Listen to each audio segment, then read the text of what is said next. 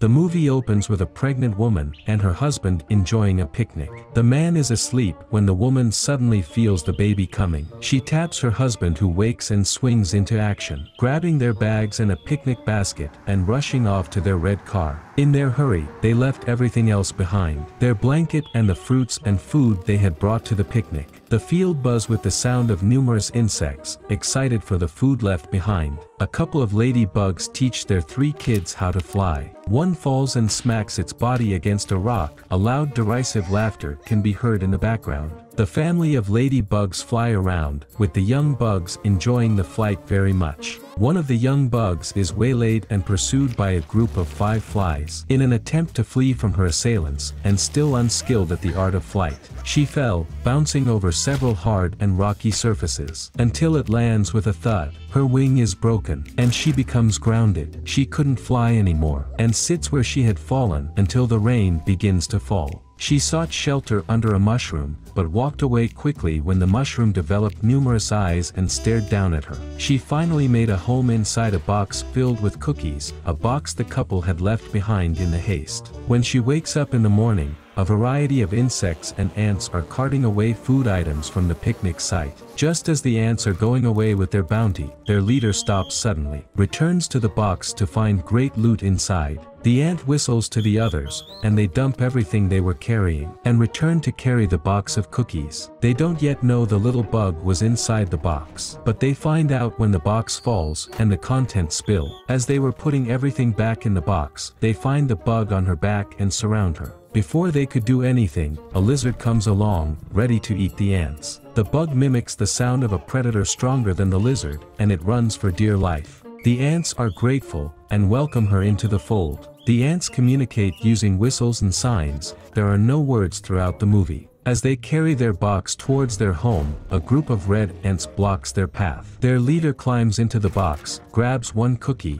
and laid it before the red ants as a tribute. The red ants were not satisfied with the offering. They want to take everything. They all pile into an empty can, and go after the box. As the box of cookies falls over a cliff, the small can in which the red ants are lodged fall, and follow right behind it. Both containers sail slowly downstream. Both groups navigate the water expertly, avoiding rocks and hanging tree branches, until the red ants in the can nudge the box, forcing it to collide with rocks. The bug falls into the water, and is chased by a shark which runs happily after it. It is a very scary chase, and just as the shark opens its mouth to swallow the bug, the ants make a long line with their arms connected, and pull the bug out of the water. But in pulling him out, they didn't see the danger ahead. Their box as well as that of their enemies, the red ants, fall off the cliff, and land heavily in the water. They are able to get all their cookies out of the box, before it sinks, and they pile everything up on the banks of the river. And at the command of the leader, they all swing into action, carrying the goodies on their heads, and forming a straight line as they marched on. As they march, the bug finds a group of bugs like herself, and sadness envelopes her. She goes to stand by them, watching them as they fly. While she regrets her inability to fly, but she tries to fly and fails. She goes back to the group of ants, and continues her journey with them. The red ants pick up the trail, and march after the black ants as they carried their bounty homewards. At night, they pile the bounty up and surround it, while the bug and the lead black ant take the watch. In the morning, they continue their journey. The bug stops suddenly, and looks back while the black ants continue the journey. She sees the red ants coming quickly behind them, and she rushed forward to inform the lead ant. They make a plan using the bug, whose red body made it difficult for the red ants to identify the black ants. Just as they escape the red ants, a car comes very close to squashing them on the asphalt, as they are crossing the road.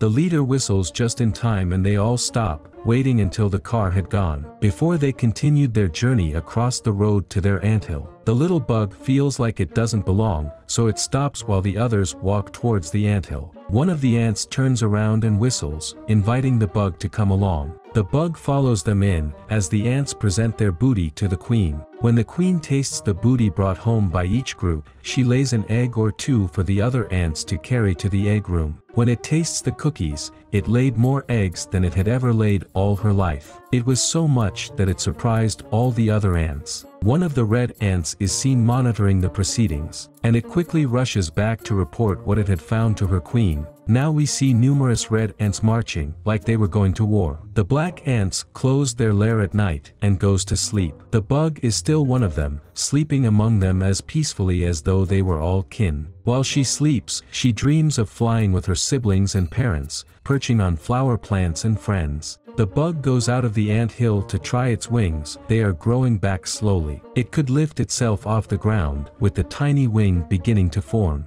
Early the next morning, the ants get a warning from their queen, and step out to find that they have been surrounded by red ants. The red ants had arrived with some powerful weapons, from slingshots to forks and insecticides. They started pelting the anthill with slingshots, smashing holes into the hill. Then they fired a cannon containing toothpicks onto the anthill. The black ants began to fight back.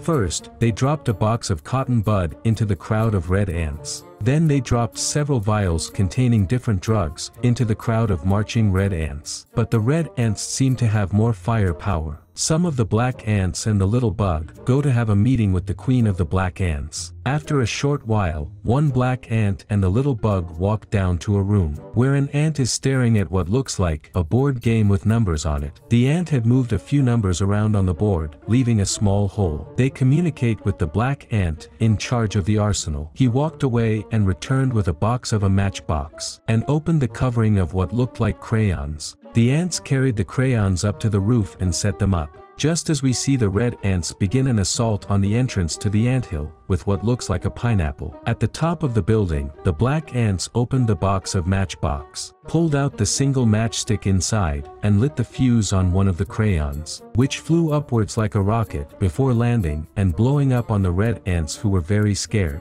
Unfortunately, the matchstick goes off after lighting one crayon bomb. The red ants celebrate and continue their assault on the anthill, home of the black ants. They continue the assault with the pineapple, and shoot shots with smooth pebbles and forks attached to them. While the black ants were running scared, the little bug remembered that it had seen an insect carry away a box of matchbox. She speaks to the ants, and they fashion a kite for her. And she flies off on the kite, but was attacked by a spray from the red ants which destroyed his kite. She was forced to fly, and she did. Flying off towards the picnic venues, the spot where they had picked up the box of cookies from. She found the matchbox right on the picnic basket and tries to lift it. She couldn't, it was too heavy for her. And noticed an insect coming for the matchbox and hid. The tiny insect lifted the matchbox over her head and began to run away with it. The little bug followed behind her.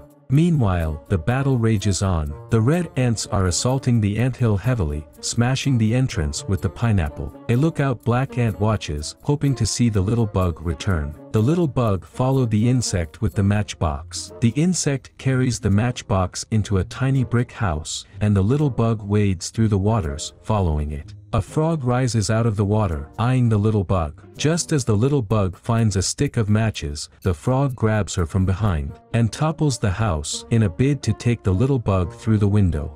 A beautiful field of flowers is shown, almost like a flashback. The bugs are flying happily, perching right on a canopy of a mushroom. The bug wakes suddenly, while music plays in a stereo. She is in bed, being nursed by the insect who lives in the toppled house. She brings her a flower which she sucks, then begs the insect for the matchbox. The insect allows her to have the matchbox, and this time, she is able to fly with it. She makes her way back, and again, we hear the loud cackling laughter the bug had heard as a child. It was the houseflies that had chased her and caused the fall that damaged her wing. They were about to do the same thing to another bug. The matchbox falls off her grip, and she calls out to the flies. She farts in the face of one of them, and it drops dead. The others pursue the little bug. She is faster now, racing ahead of them and making them fly too fast. He forces them to slam into the lamp of an oncoming car, and dies. She frees the other bug and takes the matchbox once more, flying towards the anthill. The red ants are winning. The anthill is almost destroyed as the bug returns. With the matchbox, hope returned to the black ants. She lays the matchbox in front of them, and they greet and hug. The red ants are scared as the black ants light the rockets. There are lots of fiery fireworks happening all over the battleground, and the red ants run for dear life. The battle is won. The ants are grateful to the bug and gather to thank him in the presence of their queen. At the end, the bug can be seen flying again with the young bugs over the grasses. Thanks for watching, take care, and see you in the next video. Back in my bag and I gotta brag, I do this shit for real. When we was down and we had nothing, we had to share a meal. We put the shit in overdrive with no steering wheel.